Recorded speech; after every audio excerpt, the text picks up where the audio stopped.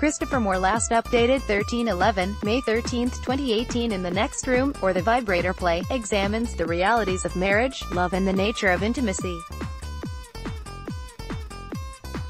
In The Next Room, or The Vibrator Play Director, Melanie Luckman. The Court Theatre, Christchurch, running until June 2. Review by Christopher MooreREVIEW. This is the ultimate feel-good play. So much so that the Court Theatre's program should guarantee audience satisfaction. Melanie Luckman's production of American playwright Sarah Ruhl's In the Next Room, or The Vibrator Play, comes as close to perfection as any stage work can decently get. So much so, that, after the first night, the majority of the audience probably left with a glow. Ruhl's elegant wit crackles and sparks, rather like Mr. Edison's wondrous electricity.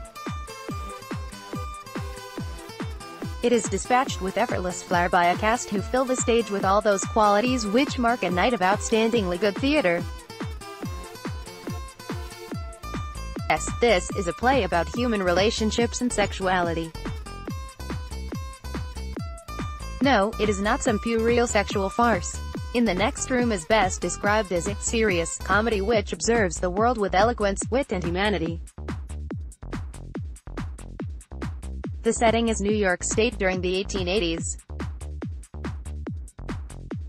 The dedicated but self-absorbed Dr. Givings, Jonathan Martin, is treating cases of female, and occasional male, hysteria, using a revolutionary electrical device which, when applied to certain areas of the body, mysteriously relieves the distressing symptoms. Meanwhile, the feisty Mrs. Givings, Amy Straker, understandably feels neglected.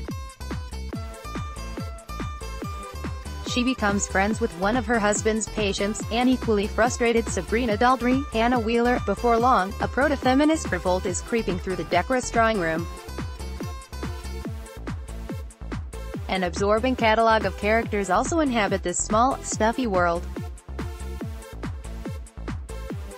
There's the hearty but crass Mr. Daldry, Matt Hudson, a posturing English artist, Leo Irving, Fergus Cinder, and a wet nurse, Elizabeth, Bianca Sainofo, hired to care for the Givings baby.